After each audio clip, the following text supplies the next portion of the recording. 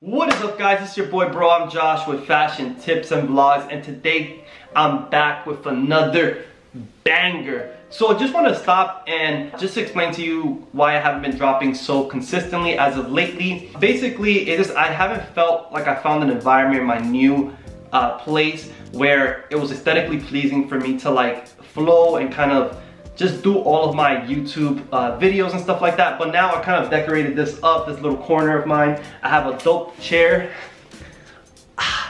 which is pretty cool. And I also put a plant here, so it just kind of made the vibe just less bland and just like, So all that to say, I am back and I'm happy. And today I got another review because this is my first piece from this brand that I've been eyeing for such a long time. As you guys could tell from the thumbnail and the title of this video, we'll be talking about Kapital, just the quality, kind of give you a brief history on them or history lesson on them, and just see if this is actually worth the price tag, because I'm all about buying to like that sustains its value, which is gonna last you a very long time, like clothing items that last you a very long time. So if you're interested in fashion or sneakers or any type of content like that, hit that subscribe button. And if you're a fan here, hit that like, the comment. Like I always say, I reply to every comment in the comment section, and let's go. So before we get into the item that I bought, I just want to kind of give you guys a brief rundown of my history with Kapital. I don't have a lot of history with it. I actually been following them probably for the last year and a half. They blew up like crazy just everywhere on your Explore page. People that I follow were wearing some of their items, especially the smiley crew neck or the smiley bandana, which you'll see pop up right here, somewhere right there, guys. Just for reference. So I wanted to kind of steer away from that, and I wanted to find something that was more unique and kind of more something out of my comfort zone. But yeah, so it's a Japanese brand, pretty luxury, I would say. Basically, most of your items are going to run you about, I think the cheapest crew neck that they have, which is a smiley one, is about $179. And then anything else would probably, any bandana or accessory would probably be a little bit cheaper than that, but definitely run you a pretty penny, and they sell out instantly, guys. So I caught this at Grailed, and this guy gave me a crazy price, guys. This crew neck, if I find the retail price, I'll put it up here, but I think this will probably range around that $350 mark, and I did not pay anywhere close to it. So let me just bring it out. Crew neck here, with on all over print, 100% cotton, and as you guys can tell, let me just take this out of here. Very right there, Kapital, guys. So it's very out of my comfort zone. I love crew necks, but a pattern, hopefully you guys can see that pattern, but the pattern is what drew me to this piece. It's absolutely beautiful, guys. I was just basically scrolling the interwebs and just kind of trying to find a good piece, but with a good value. I'm not gonna pay $350 for a crew neck. Like I always say, after like $120-ish, $138, I think that you lose a lot of like diminished return. You're not gonna get that much better quality at $400 price point than you are going to be at $120. I think that it basically tops off as much as brands want to do it. It's just a good way of their marketing. But other than that, it's really, you're paying for the quality is going to be the same. So it's 100% cotton. Definitely great when it comes to the material is 100% one of the best quality materials that I've ever felt.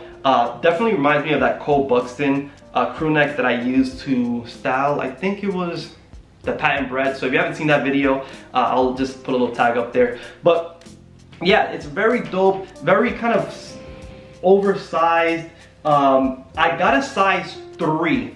So a 3 should be about a large. So let's talk about sizing. That is definitely a very important topic when it comes to this brand. So I am 6 feet tall, 170-ish pounds on a good day, but most of my body weight is actually my legs, so take that into consideration. I have very skinny, long arms and pretty much no stomach. It's basically my legs that weigh a lot. For 6 feet tall, I definitely don't look like 170 pounds. But yeah, that's where I am at right now currently. So this is a size 3. And that's the whole situation with Kapital.